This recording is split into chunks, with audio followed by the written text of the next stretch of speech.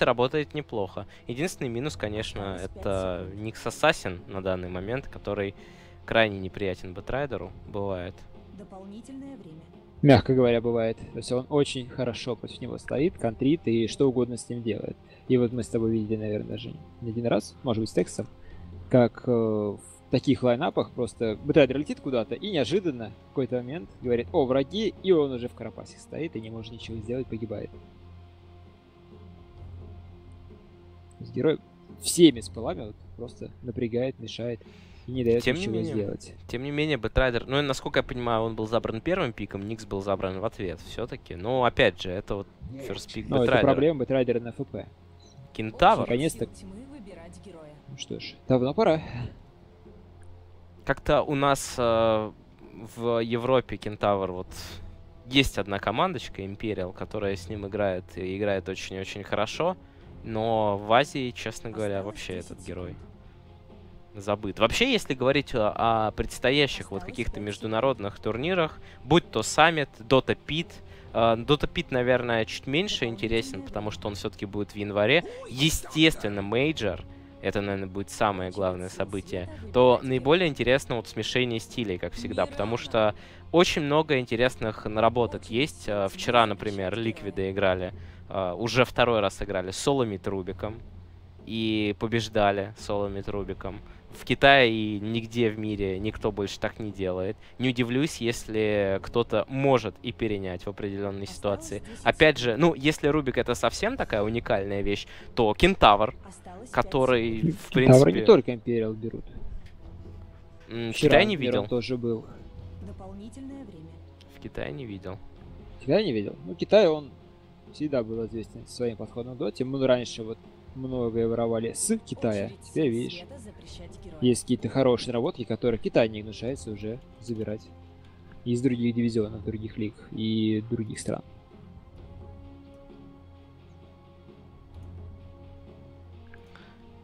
Вич-доктор тем временем у EHOME.K и Мирана от Duobao. Осталось 5 секунд. Такой довольно получается плотный пик у EHOME.K, герои, которые очень любят подраться, хороший такой 5 на 5, в то время как у Duobao очень хорошая инициация, уже есть и бэтрайдер, и Кентавр. Не знаю, правда, как Кентавра будут играть, потому что от Imperial, например, Кентавр играется без блинка.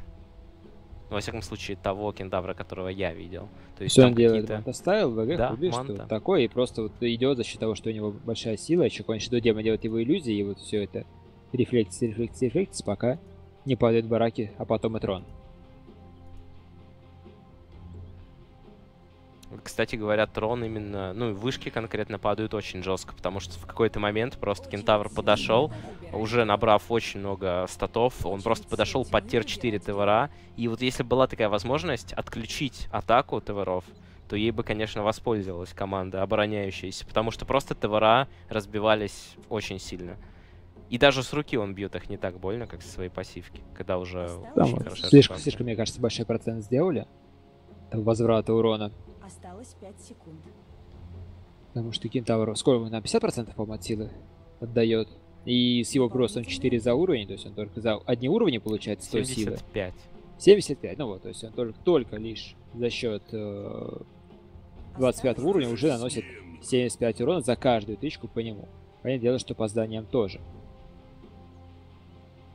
Это очень много. Это учитывая, что нету каких-то дополнительных у него слотов. А тем временем у нас появляется Doom. Ну и в ответ на Дума Рейс Кинг. Знаменитый герой. Очень какой-то у нас мясной пик получается и с той, и с другой стороны. Лайфстиллер, Тимберсо. Такие плотные герои. Кентавр, Doom и еще и Рейс Кинг с 2 жизнями. Будет довольно интересно понаблюдать. Ну, Doom, в Рейс Кинг хороший ответ на Дума, в принципе. Doom получает, если Рейс Кинг, то ему, в принципе, это не страшно, потому что у него есть вторая жизнь.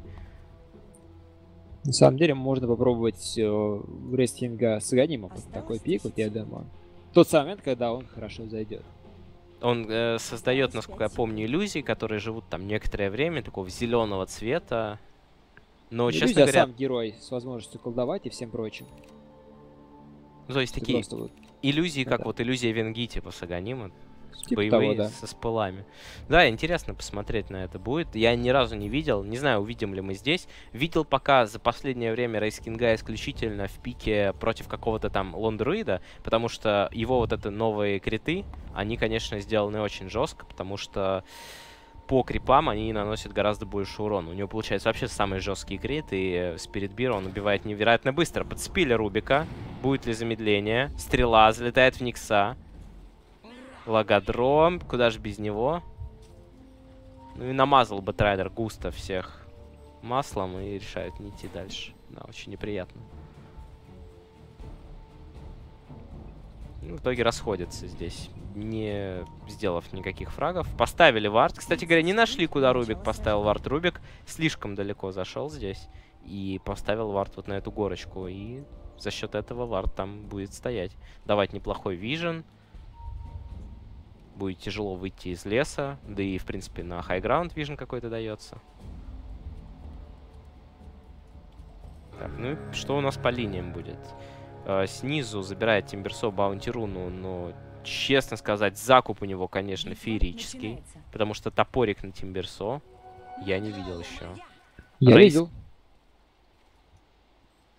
Рейс Ну, Кинг вот, идет вообще, смотри, куда. Он идет вместе с Вич-доктором и Лайфстиллером на линию. Саппортивный в Рейс Кинг? Это тот самый саппортивный Рейс Кинг. Кто им играл? ЕГЭ им играли, да? НС, мне кажется, им играл. Очень кажется. НС уже точно тогда завязал с карьерой про игрока, но играл... Рейс Кинг-то давно ж в доте. Когда-то, мне кажется, вот бегал. Я точно помню, в Фердоте он бегал с Веном. На саппорте кидал молоточек, когда он еще таргетный был. Но это было давно. Потом, когда Алхимика сделали, вот, который стоял на месте Чарджил Стан, он бегал. И я допускаю, что он мог бы и на Вертинге побегать. И вот я точно помню, кто-то вот из саппортов то ли лил, то ли не лил, то ли кто-то из старых Рокскис вот точно так делал. Ёлку какой-нибудь. Была эра вот этих рейскингов, и ЕГЭ, по-моему, играли, и, в принципе, в какой-то момент стал довольно популярным решением, потому что очень хорошо за счет своей ауры работает. Ну, станчик есть, и плюс ко всему саппорт, которого нужно убивать дважды. Это крайне неприятно. Плюс, если его убиваешь, в отличие от Эбадона, там, у которого ульта срабатывает, которого не убить, то Рейс Кинг вешает очень жесткий дебаф неприятный, с большим радиусом, который не дает отступить, не дает драться.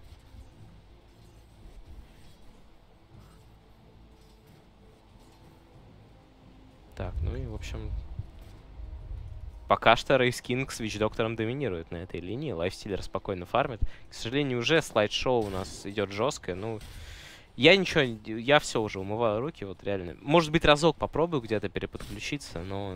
Я трижды перезапустил дот, и вот на третий раз все заработало вообще. 0 потерь кадров. Работает хорошо. Обнадежил. Да, при этом я написала, что из-за множественных потоков подключения не удалось присоединиться к игре, она загрузилась и все заработало. Я вообще не очень в этот момент понял. То есть ты как бы не в игре? Но... То есть как бы, возможно, игра считает, что я не в игре, поэтому не лагает. Я вот смотрю на линии, вот смотрю на фарм, и не очень мне этот бета-райдер и сам по себе на ФП нравится. Как герой мне средней паршивости, кажется. И при этом вот я смотрю, насколько вот он некачественно сейчас ставит эту линию. И при этом за счет Дума у них даже возможно, что сейчас здесь получится. Началась драка в боте, бэтрайдер уже налетал, уже наспамил.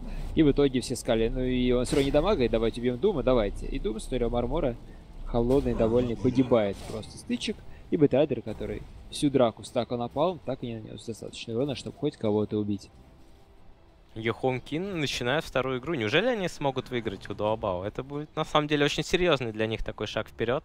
Напомню, на данный момент EHOME.K у нас идут третьими с конца. У них всего-навсего 3 очка. Могут заработать 5, и на самом деле 5 очков это уже вполне неплохой результат. То есть, опять же, вот в рамках прошлого сезона EHOME.K смотрелись хорошо. Потом, начиная этот сезон, они смотрелись очень плохо. То есть, возможно, они просто вот после этого летнего отпуска стали набирать форму и вот потихоньку полевым возвращаются к тому, что показывали в прошлом сезоне, где им чуть-чуть не хватило, чтобы зацепить за топ-10. Как вариант.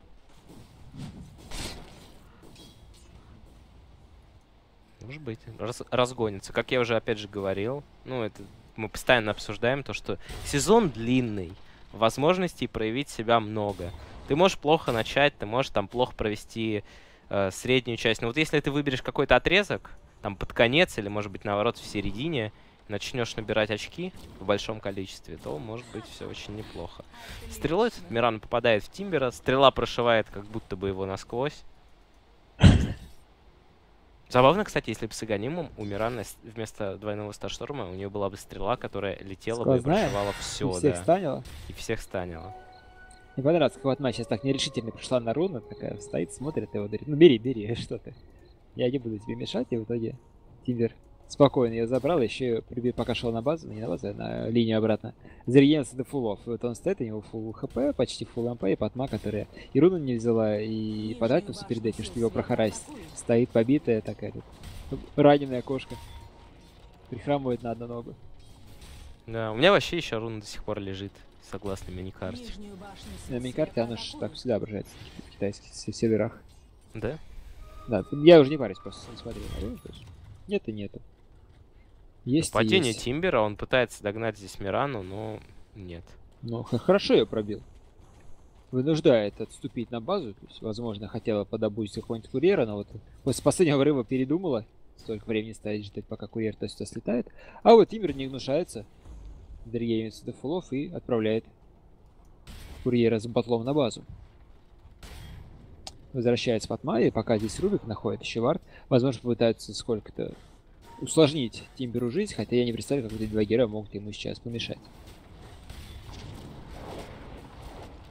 Слишком мало маг расхаста, и с руки вот ни Патма, ни Рубик хорошими тычками не отличаются. Да тут нужна прям очень хорошая тычка, потому что все-таки реактив армор второй уже. И решил даже не брать когда третий. Он не настакан, уже много.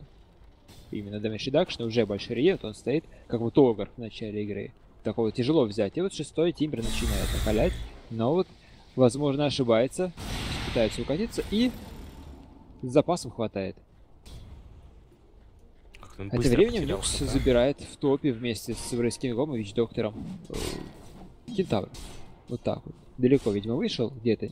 Что-то сделал неправильно. И вот кто у нас тут кэрри-то в итоге? Все-таки вот Рейскинг вроде забирает все лица, вроде на линии стал фармлить, и при этом Нюкс стоит и фармит линию в оставшуюся часть.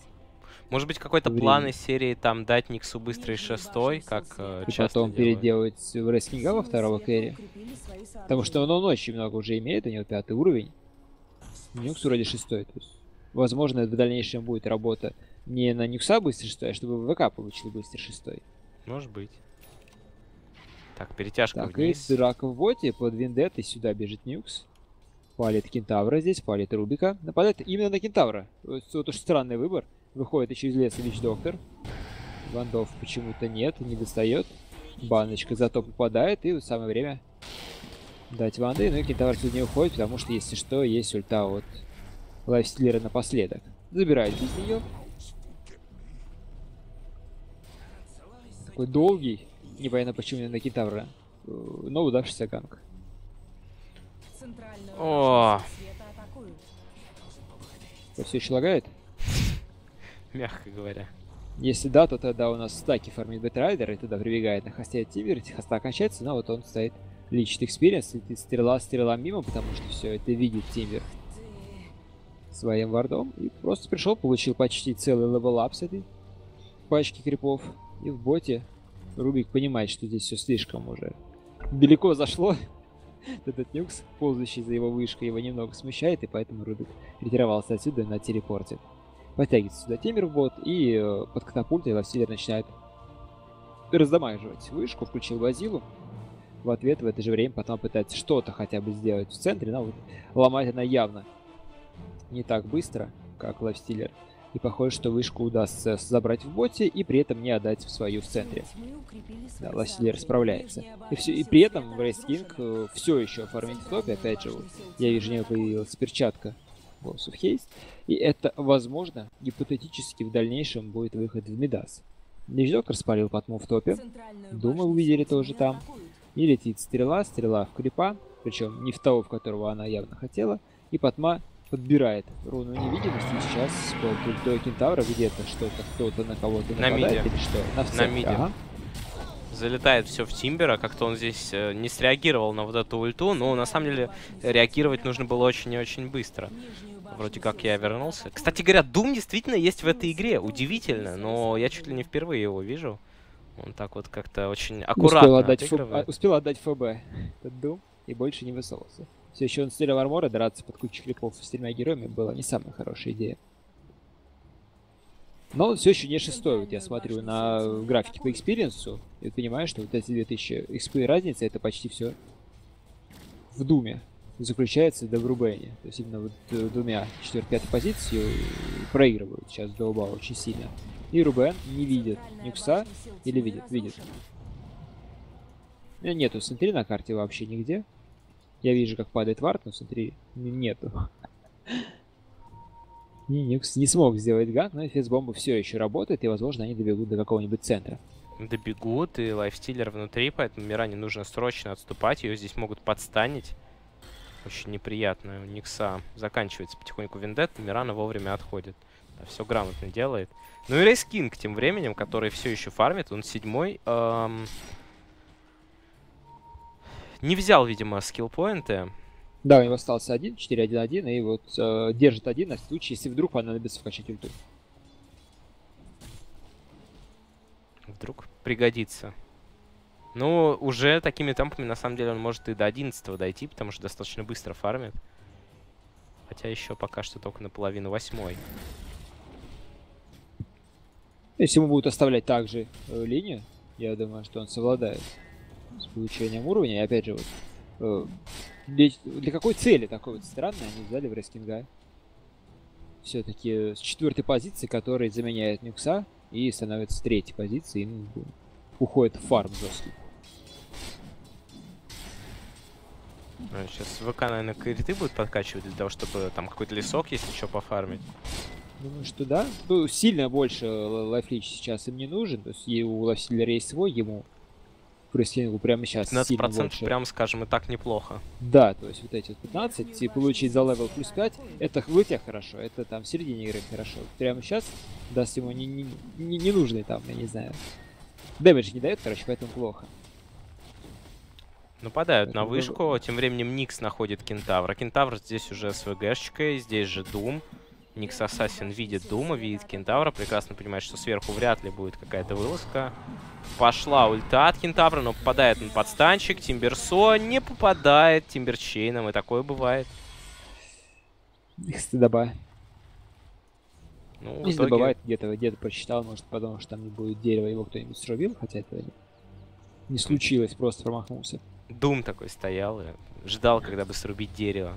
Это уже, мне кажется, какой-то next level, когда ты рубишь дерево и не даешь. В твоем стиле было бы сказать, что Дум так редко появляется, что Стимер подумал, что он как дерево. Или типа того, поэтому кинул прямо в него. Может быть. В общем, пока что инфест-бомба, ну, так себе работает. Не так часто лайфстиллер находится внутри Никса. Никс где-то сам пытается делать какие-то фраги. Застака лайншотов, может быть, кстати, для того же лайфстиллера. И ВК начинает фармить. Вот он взял уже себе вторые криты. Наверняка соблазн есть очень жесткий взять себе третьи криты. Но все-таки оставляет скиллпоинт пока что. Думаю, что да, но вот он именно будет качаться 4-1-4, потом дважды ульту. На миде, выход на потму. Вич-доктор далеко стоит, им нечему ему здесь подсобить, хотя есть еще и Никс. Никс рядышком, и выходит также Кентавр с Думом. Здесь огромное количество героев, и только лайфстиллер снизу. Ничего не боится, хотя, в принципе, он не видит большинство своих соперников. Но решает, что... У него и телепорта нету, так что непонятно, чем вызвано это вот его желание так спокойно стоять, как будто бы ничего не происходит вокруг. И скан прямо точно в противников, которые нажали смоук. Бэтрайдер с дайером вылетает, его ревилят. Ой, какая плохая игра. Да, Бэтрайдер минус. Дум пошел на Тимберсо, но Тимберсо здесь выживет, не может вернуть чакрам. Дум просто бежит, нужно убегать как можно дальше. В итоге потратили 2 ульта, ничего не сделали. Сейчас спокойно здесь EHOME разберутся. Да, Тимберсо возвращается. Ну, как бы не то, что возвращается, он и никуда не уходил, у него худ, у него там бешеный реген. Нападает на потму, понимая, что бояться нечего, откидывается станом ВК. А, кстати, у Рубика стан зеленый, у ВК красный. Сорвал, да, он не может ничего другого сорвать с ВК, поэтому это очень удобно. И ты всегда И получаешь именно стан. выход на Рубика. Выход И на да, и Рубик Рубика. только что спалил себя, и это вот подписал смертный приговор. Успел немного напаксить перед смертью, но кого это волнует, когда ты в таверне? Да, здесь Тимбер продолжает фармить. Худ также берет себе кентавр, хочет быть очень прочным, выживать от раскаста, но здесь уже вкачал себе все-таки Рейскинг ультимейт в единичку. Не знаю, может быть поспешил, может быть нет. Видимо, уже Самое настало забавное, время. что после всего этого Рейскинг несет себе рецепт Мидаса. Даже так. И нападение пошло. Минус Вич-Доктор. Неплохо раскастовался Тимберсо. Рейскинга убивает, но есть вторая жизнь. Ворует Тимберпилу. Очень... Верлингдес, точнее, ворует у Тимберсо. Пытается убежать Рейскинг. Рейскинга убивает второй раз. Да. И мы понимаем, что ультимейт, в принципе, не особо помог ему. Ну, он замедлил всех, позволил Тимберу уйти, поэтому... Зато рецепт на Мидасик есть. Не, просто это очень странный выбор, тогда уж можно было вместо ПТ начать его собирать, и раньше бы получал профит с этого, раньше бы уровень апать начал и так далее. То есть, если уж ты вот собираешься фармить, и вот все свойство тому, что даешь только стан в драке, неважно, есть ты ПТ или Мидас, ты будешь одинаково хорошо кидать свой стан. Знаешь, как в этом, как в какой-то вот сейчас вот стране, в которой там строятся заводы, и пока они строятся, все очень и очень плохо. Пока они не построятся и не заработают. Так и у Рейскинга, и у Никс Ассасина лежит два рецепта Мидасика. Но это может быть... Но нету самих Мидасиков. В это время через Ульбет Райдера и Стрелу ловят Тимберсол в центре. На вардах он постоял. Очень хитрых вот таких вот. Очень сейчас слабые EHOME с этими двумя своими Мидасами. И ладно еще на Никс Ассасине. Вот. Не, ладно на Рейскинга. Никса, вот уже пора какие-то клавиши нажимать, уже пора что-то делать, а он... Ну, хотя да, по боевым характеристикам-то для Рейскинга он побольше дает. И выход на Никса, свеженький Мидас. Ну, хотя бы юзануть успел. Красава. Ох, как же им сейчас за эти два Мидаса залетит по щам. Они должны понимать, что у противников нету вообще выхода в это, никакого. Есть там подобие кентавра, который не будет именно физой тебя в лете ломать. У них патма, которая не будет. С руки тебя, скорее всего, в лете дамага тебе надо будет собирать. Тут стандартный маг-рассказ, что какой-нибудь догон, этернал и так далее. И ты можешь терпеть в лейт и выиграть, это понятное дело. Но для этого не обязательно делать Мидаса, потому что противник будет пушить в самом начале со своим пиком. В итоге ластиллер, у которого БКБ встроенная, не особо парится, делает себе изолятор. Так, подожди, а где Мидас на лайфстиллере? Нет, я говорю, ластиллер, у которого есть встроенная БКБ, он вообще не парится, просто собирает полезные итемы. А его тиммейты, которые могли бы собрать, я не знаю, Дайер на Рейскинга примерно за те же деньги, начинать какое-то движение, начать собирать Аганим на Никса или купить Дайер на Никса и что-то делать с противником. Вместо этого они вот купили два Мидаса.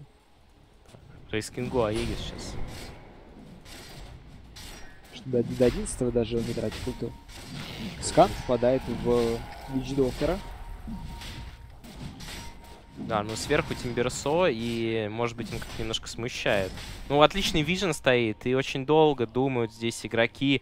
Очень долго думают игроки Дуобао. В итоге Рошан уже почти упал. Не хватит, мне кажется, каких-то там считанных секунд сейчас. Ну, могут попытаться. Хотя, если посмотреть, тут даже ничего и не потратили. Да, не хватит буквально вот 5 секунд, не знаю. Бэтрайдер прыгает. Тут же на карапасах попадается. Все, Бэтрайдер залетает. Кентавр. Никс Ассасин копает. Не успевает ничего сделать. Но Бэтрайдер все еще жив. Выбивают Аегис. Забирают лайфстиллера, у которого был, собственно, Аегис. Дум кастован на Тимберсо. Отличная игра. Лайфстиллер в рейдже пытается отъесться. Но что-то как-то очень больно его тут бьют все, кому не лень. Нападает на Рубика. Пошел дабл эдж. Да, забирают лайфстиллер. Остается один только Тимбер. Ну и Никс Ассасин, который где-то очень далеко попадает стрелой, сбивает пилу. Отличная игра от Мирана. Еще и топчет Кентавр. Кастрюлю металлическую эту огромную. Это минус Аегис и 4 сверху за одного Рубика. И заработали они очень много денег за эту драку. И вышка сейчас тут же будет падать. Ну вот, собственно говоря, вроде бы даже ничего не потратили на этого Рошана игроки EHOME.K, но позиция была не очень приятная. Да и в драке, пожалуй, сейчас они со своими медасиками не так хорошо смотрятся. Да, то есть были бы даггера, можно было ворваться пораньше, были какие-то форсафы, можно было бы сейвить друг друга, были какие-то итемы на дэмэдж, можно было просто дольше жить и попробовать подраться за счет этого, но вот здесь не было вообще ничего. Привело это к закономерному поражению в драке. И смотри на кентавра, вот он очень интересную вещь купил, я допускаю, что это будет выход в Аганим на него. Ну, хороший артефакт, Аганим. Там же бешеный damage reduction во время ульты. Можно бегать через всякие хай-граунды, лоу-граунды. Точнее, через вот эти вот клифы непроходимые. Ты представляешь лицо Тибера, когда вот идет фулл раскаст и вместо 1000 урона наносит 400. Печалька. Печалька.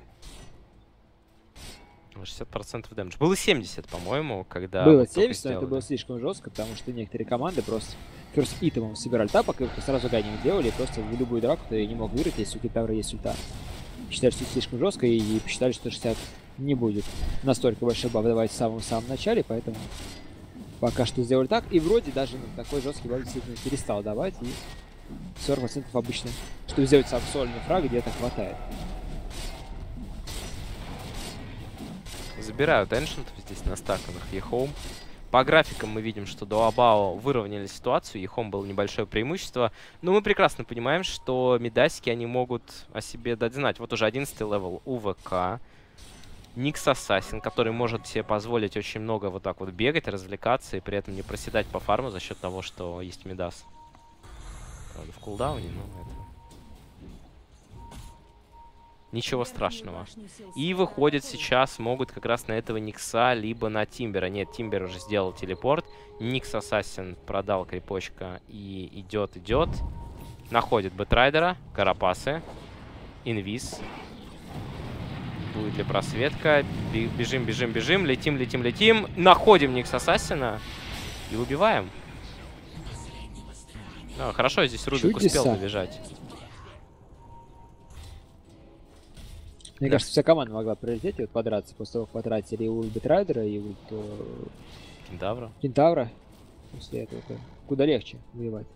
Ну, как-то долго полетели, плюс ко всему Мирана дабл дэмэдж, это очень неприятно сейчас. Аганим как раз-таки, с которым пока также тяжело. И просто очередная вышка сейчас упадет, причем Кентавру очень хочется, чтобы вышка била именно его, да, она начинает бить его, и просто в разы быстрее начинает падать.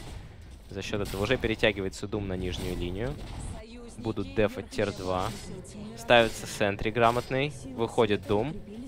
Дум. На лайфстиллера пошел ультимейт. Лайфстиллер ничего не может сделать. Ловит сразу бешеный прокаст минус лайфстиллер. В секунду. И уже заходит в спину Рубик. Мирана делает лип. Рейс Кинг просто отсюда убегает.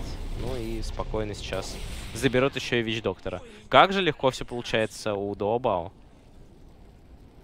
Не хватает им какого-то гемчика еще для полного счастья. Да, и Бэтрайдер уже летит, уже в поисках Никса, нашел его. Тут жмет Карапаси, и Бэтрайдер пока что один и не нападает из-за этого. Вот Кентавр доделал себе Аганим, готов даггер на Рейскинга, и вот опять же, вот, если он собирался его покупать, почему бы не купить вместо Медаса и не идти выигрывать игру? Зачем нужны были вот эти вот Медасы? Чтобы потому что теперь противник, пока ты вот дофармил свой даггер, уже занял карты, уже забрал у тебя Рошана и так далее. Противник, прямо скажем, получил здесь очень много. Действительно. Просто вот за все это время, вот с покупкой Медаса до даггера, Рейскинг сильнее не становился. А противник, да. И вот не поздновато ли сейчас что-то делать, потому что мы с тобой вот уже видели один раз игру, где вот был похожий Тимбер, который вот хорошо себя чувствовал, тоже там худ первым этому сделал, разваливал всех. Но команда не дралась какое-то время, и потом Тимбера уже просто за героя не считали, стирали. И вот здесь, возможно, будет такая ситуация, что вот из-за того, что команда не реализовывала смог вылазка. Сентри отличный ставится, Никс Ассасин должны стирать, стрела залетает. Непонятно по кому. Отличный рассказ от Тимбера. Падает Никс Ассасин первым. Второй Рейс Кинг, но это только его ультимейт. Минус Бэтрайдер. Дум также отправляется в таверну. Рейс Кинг ресается. Кентавра спилили. Минус Лайфстиллер. Тимберсов все еще жив. И кажется, EHOME.K здесь выиграли драку. Врыв на Мирану. Очень больно Миране. Мирана минус. Вич-доктор пытается разменять Рубик. Разменивает. Но и Рубик остается последним. Ворует чакрам. Получает стан. И это минус 5 в исполнении EHOME.K. Вот он, блинк-даггер, буквально один, который появился на Рейс Кинге, и сразу же драка прошла по-другому. Несмотря на наличие ульта Кентавра, Просто запрыгнул, дал стан и начал бить. Ну и Тимберсо, конечно, очень много дэмэджа нанес. Вместе с лайфстиллером они в топе оказались. Нижнюю башню сил света атакуют. Вот, и в итоге, что теперь делать? Т2 они хотят отдавать, пошли телепорт, его Дума, и его Бэтрайдер цепляют Рейскинга. Вот без ульты.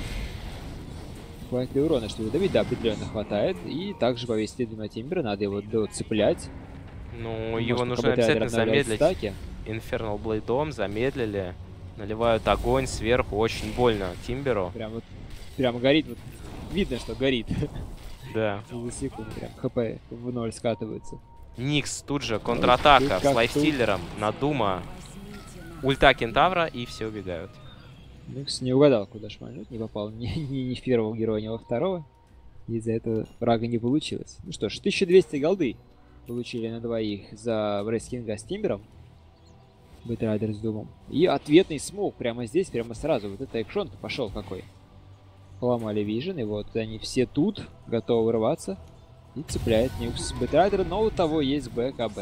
Успел среагировать. Рубик. Будет ли контратака? Лайфстиллера подняли в воздух. Здесь же Дум. Ульта у Дума нет. Рубик в итоге умирает. Лайфстиллера пытаются забрать. Лайфстиллер грызет Кентавра. Ульта нету Кентавра. Может быть ошибка драться без двух ключевых ультов. Кентавра стирают. Это уже -2. Стрела не взлетает ни по кому, но отличный раскаст от Патмы. Патма добивает Вич-доктора, добивает Никса. Попытка убить Патму, еще буквально 1 секунда. Нет, ее здесь не прощают. Рейскинг, Бэтрайдер уходит. 3 в 2 размен. Все-таки не получилось прям настолько жестко провести драку. И вроде бы не было двух ключевых ультов Дума и Кентавра, но при этом все равно смогли кое-как поменяться. Все-таки Патма там хорошо залетела, распестовалась. У нее был дабл дэмэдж, она смогла добить двух героев. Насчет этого.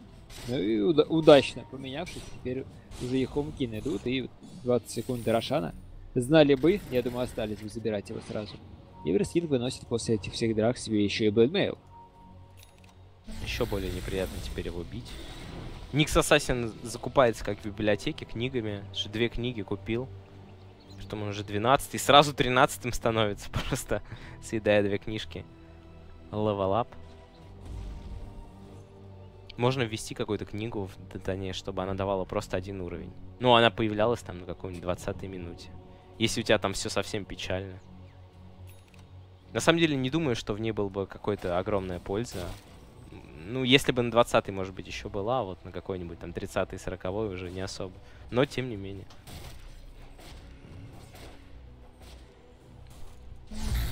А то что, книга есть такая маленькая. Почему бы большую не купить?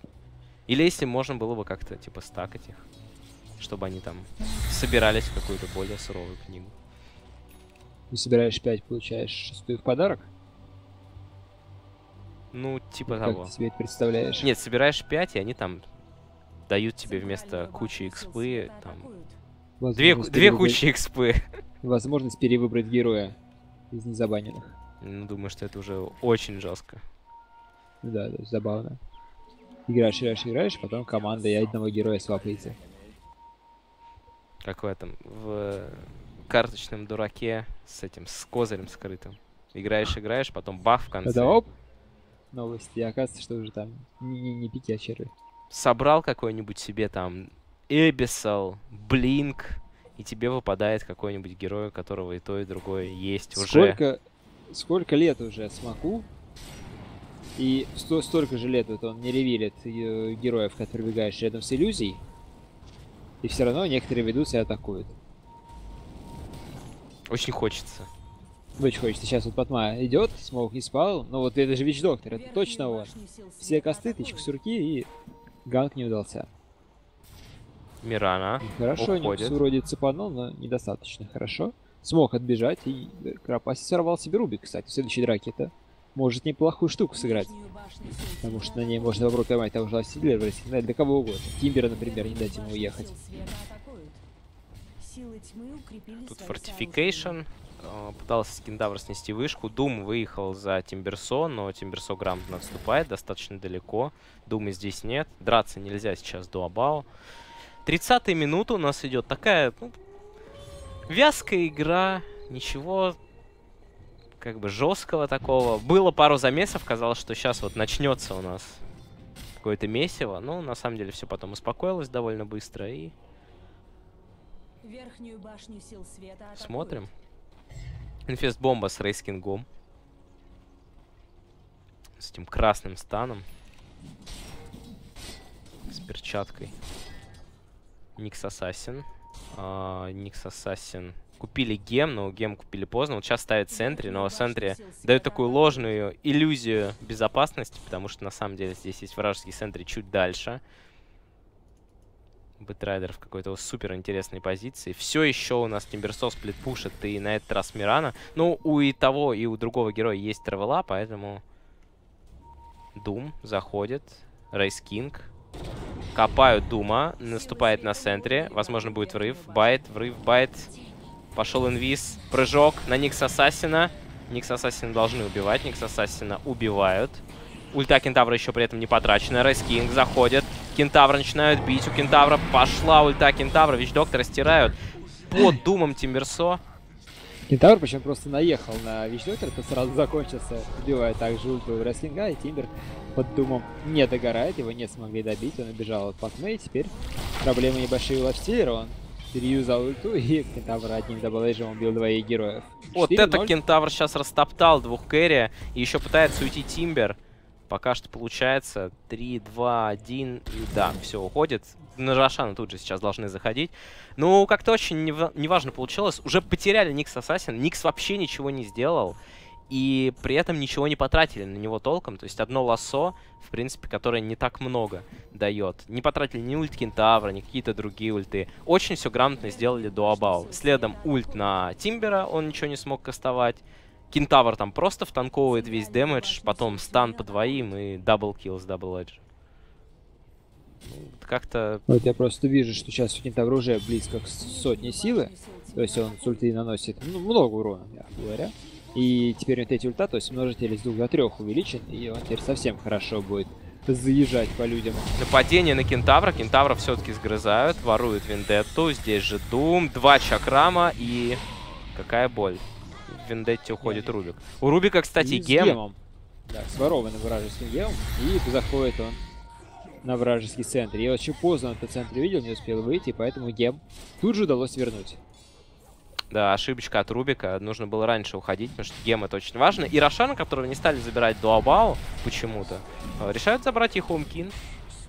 В итоге драка, которую, казалось бы, выиграли Дуобао ну просто в нули, она превращается в выигрышную для EHOME.K. Потому что EHOME.K потеряли 4 героев, Дуобао сейчас потеряли 3. Но EHOME заберут Рошана. Как-то вот так вот странно выходит. Графики по-прежнему в нулях. По XP минимальное преимущество. По голде тоже немного. Между прочим, кстати, есть книжка у EHOME. И 2 книжки есть у Дуобао. Почему они их не покупают? Не знаю. 2 книжки. Что тут по левелам можно посмотреть? Ну вот, например, 12-го левела там тот же Рубик. Для него 2 книжки — это 13-й левел, как мы уже видели. Или Doom мог побыстрее 16-й себя апнуть. У него там уже почти 15-й, да, он бы апнул себе 16-й очень быстро. Но это вот уровень Б-дивизиона. Про книжки мы не вспоминаем. Заходит Никс на центре. Стрела попадает в Никса. Стан и минус Никс. Хорошая игра от Рубика. И Лайфстиллер с Аегисом может пострадать сейчас. Диффуз. Рейдж. Ну, Дум не очень хочется тратить на него. Мирана ловит касочки. Ой, какие хорошие касочки. Тем временем погоня за Тимбером. И Тимбера на какой-то бешеный радиус цепляет Бэтрайдер. Как будто у него там линза есть. Но линзы нет. Залетает стрела. Байбек от Никса. Но Тимбер просто не выходит. Инфест-бомба пошла. Но все разбегаются. Дум, Лайфстиллер. Лайфстиллер, в принципе, ему пофиг. У него Аегис. Очень больно Думу. Дума стирают. 1 в 1 размен. И Рубика также цепляют. Это получается 2 в 1 размен. Но, учитывая байбек Никса, 2 в 2 и байбек от EHOME.K. Также они сохранили Аегис, что очень приятно.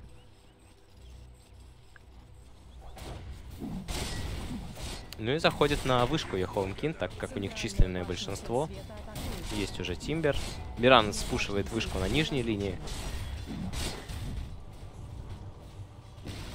Да, тут какие-то блинки от Бэтрайдера. Пытается не дать. Бэтрайдер. Карапаси. Пошел чакрам. Пошел станчик. И отличный ультимейт от Кентавра помогает. Мирана заходит, включает БКБшечку. Нужно добивать Рейскинга. Добивают Рейскинга. Минус Вич Доктор. Рейскинг уходит на блинке. 2 чакрама в Кентавра. Кентавр живет. И выйдет все, что можно Патма. Да, Патма здесь очень хорошо разобралась. Появляется Сагани на Бэтрайдере. Вот так вот. Башни сил тьмы атакованы. Своеобразный выбор, на самом деле, хотя, с другой стороны, вроде неплохо, потому что Асилер только что купил Рейкин-сферу, и вот его цеплять теперь не очень хочется. А вот если цеплять его через того, на кого он приехал, тогда это действительно здоровая идея. Да, причем беспроигрышный вариант, он всегда будет заезжать на ком-то. И у Рейскинга у того же не будет линки. В этом можно быть уверенным, так как у него 2 жизни, ему, в принципе, ни к чему. Да, по-прежнему у нас качели. Вот в такой игре вот может вообще все что угодно произойти, и любая команда победить. Здесь даже глупо как-то прогнозировать, потому что все зависит от того, как проведут драку. Как зайдет ульт Кентавра, потому что может решить все. Ульт Бэтрайдера решить может очень многое. Опять же, как начнут. Если опять будет раз за разом. Вот все драки, которые выиграли Дуобау, они начинали с того, что они просто ловили Никса и убивали его. Он ничего не успевал сделать. Это очень неприятно. Дум находится не с командой. Но у него, в принципе, нет ульта, поэтому не особо переживает. Станчик есть дополнительный. Из Кентавра. На самом деле, где-то себе найти БКБ, а потом рефреш, чтобы быть полезно. Но пока что об этом приходится только мечтать. И попытка что-то сделать в топе, причем какая-то странная попытка. Вот они подошли, попушили линию и спрятались в лес. Вдвоем. Я думаю, это будет попытка кого-то гангануть, и в итоге Бэтрайдер остался и плевает деревья на папу. Что он там делает? Кого он там ждет? То есть нету виспа в команде. Могут Мирану поймать. Никс Ассасин, есть блинк. Ох, Мирана просто на дрифте токийском уезжает от соперника. Нападение на Рейскинга. Рейскинга здесь могут очень быстро забрать. Быстро забирают. У него... Почему-то нету ульты. Кулдаун еще не прошел. И из-за этого погибают еще париров, которых подвезли сюда. Это и Нюкс, и Вич Доктор вместе, и также не отпускают Ластиллера. И вот ошибка. Станчик от Дума. Сейчас будет стрела от Мираны по таймингу. Смотрим. Залетает прямо кончиком эта стрела. Тимберсо раскастовывается, но Лайфстиллер уже в таверне. Поднимают Тимберсо. Чакрамы крутятся, Лавеха мутится. Infernal Blade. БКБшечку включает, пытается уйти, но могут не дать даже с БКБшечкой. 5 секунд до куда он травлоу было, и теперь ему их нажимать опасно, потому что БКБ кончится раньше. И он суицидится. Все правильно. Другую кнопку. Ну как правильно, ошиблись? Как же так? Почему у Рейскинга не было ульта? У него уже 16 уровень. Где он успел Возможно, он взял 16, а потерял на 15. Да, это старый кулдаун был. Такое ощущение, что он сам был уверен прямо, что вот все у него будет хорошо. Ну и, конечно, отличная игра от Патмы. Успела куда-то там прыгнуть в сторону, за счет этого станчик залетел чуть позже, и перед станчиком успел нажать БКБ. Хорошая игра. Заберут сейчас вышку еще вслед за этим. Я бы и дальше шел, на самом деле.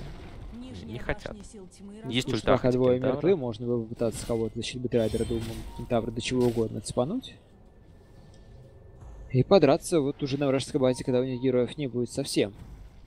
А не про рандомные 10 секунд. То есть еще сделать минус 2 вполне можно было. И от этого плясать дальше. Ну не захотели, как не захотели, а вот тем временем появляется еще одно БКБ теперь на Дума, и это уже получается у нас 3-е БКБ, и Кентавр купил себе Госкипетр. Странный выбор, но с другой стороны бьют его уж, видимо, физой очень неприятно для него. И вместо того, чтобы купить просто армора, чтобы не париться, он купил именно Госкипетр. Своеобразное решение. Не могу представить мир, в котором это будет хорошо работать. Альтернативная вселенная. Да вот, какие же плохие правила должны быть в этой вселенной. На 4500 денег есть, можно продать топорик, накупить, не знаю, начало Тарас, качало Кераса, чего угодно. Да, он покупает именно топор, увеличивает количество своей силы. Также левелап еще. 4 сверху подъехал, 2 подъехала за левелап. И вот так вот простым способом Кентавр получает себе дополнительные 31 силу. Да, у него же 150 практически, там, без малого. Да, то есть это 450 за наезд и возвращает тоже уже какие-то совсем не смешные цифры. Смотрите, говорит, кого нашел. Как грибок в лесу. Это ж Вич-доктор танцует. Ветрадер не потратил ульту, то есть он может залететь в БКБ и вытащить одного или двоих героев. Опять же, в той драке он вытащил двоих, и сразу двоих положили. Да, но здесь легко вытаскивать двоих. Здесь фактически, ну, 4 милишника, Тимберсо там тоже закатывается вблизь. То есть как бы он милишник, но он все-таки кастер, но все равно ему находиться где-то надо близко. Лайфстиллер с Рейскингом точно должны бить, и Никс Ассасин, как правило, ну, не так уж далеко, чтобы его нельзя было подцепить. У него нет еще аганима, и не может он как-то издалека там копать. Так что не мудрено здесь. Бронебойный кентавр, конечно. У него, правда, на самом деле армора не так много, ему бы вот приодеться. Но вот он взял ГОСТ. Очень странный выбор именно. Ну да, да, тут действительно я сделал попытку какую-то подумать, а зачем, но 400 хп. 400 хп, но вот 11 армора. Он мог купить себе, допустим, Кирасу вместо ГОСТа и получил бы примерно столько, сколько дэмэджа он заявит, нажав ГОСТ. Мирану ловят. Нужно... Ловят ли? Мне кажется, она так не считает. Да, но нету никого рядом. Никсу нужно сразу станет. Нельзя кусать. И ждут. А в этот момент уже в спину выходят. И сейчас будут ловить. Бэтрайдер пошел. Цепляют. Видят Рейскинга. Там инфест-бомба. Рейскинг падает первым. Но это только ультимейт. Лайфстиллер вываливается. Пытается сделать просто хотя бы ТП. Почему Думник оставит в него Дума? Это загадка века. Залетает в Никс Ассасин. У нас раскаст. Минус Никс Ассасин. Кентавр если бы взял телепорт, то тогда, наверное, бы дал его. Поскольку не сбивает, то чего тратить спел просто так. И вот так вот сделали минус 2, причем важный минус 2. И может зайти до Рошана, который только что появился. Третий Рошан, Сира Эгис. Или пойти до хайраунд. Честно признаюсь, я думал, что Дум сбивает телепорт. Во всяком случае, был уверен, что в каком-то патче так было. То есть, может быть, но вот Инфернблейд он сбивает, но он его тратил на Рейскинга. Ну, здесь уже, да, здесь глупо обвинять, потому что там Рейскинг был совершенно один, и то, что там внутри Лайфстиллер, могли только догадываться. В итоге минус 2. Ты никогда не знаешь, да, когда ты выиграешь лотерею. Ну да. Это плюс или минус? Заходит Кентавр, его бьет вышка, он, естественно, не переагривает эту вышку, он продолжает впитывать, и вышка падает очень-очень быстро. Линку сбивают Лайфстиллеру. Да, и там тут же прыгнул Бэтрайдер, есть у него ульта, есть ульта у Кентавров. Могли бы скомбинить, на самом деле, и на пофигу спануть этого Лайфстиллера. Но решили просто забрать в сторону. Барак. На развороте. На развороте будет, по-любому. Попытка. Такая очень такая слабая попытка на развороте что-то сделать.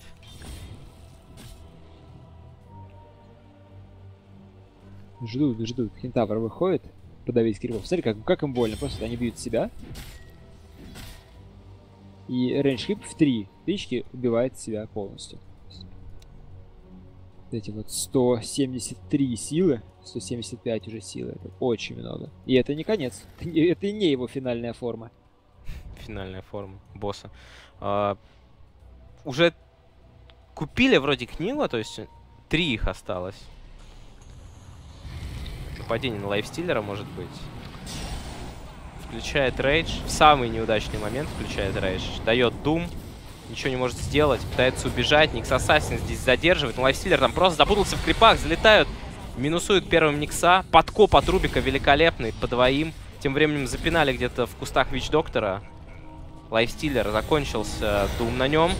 Влетает Тимбер в БКБшечке. Ну, Кентавра пилить, ну, очень тяжело. Он очень прочный. Рейскинг погибает второй раз. Лайфстиллер ловит раскаст, минус Лайфстиллер. Остается только Тимберсо. И вот просто изничтожает Рубик. Еще стан Дума, стан Кентавра.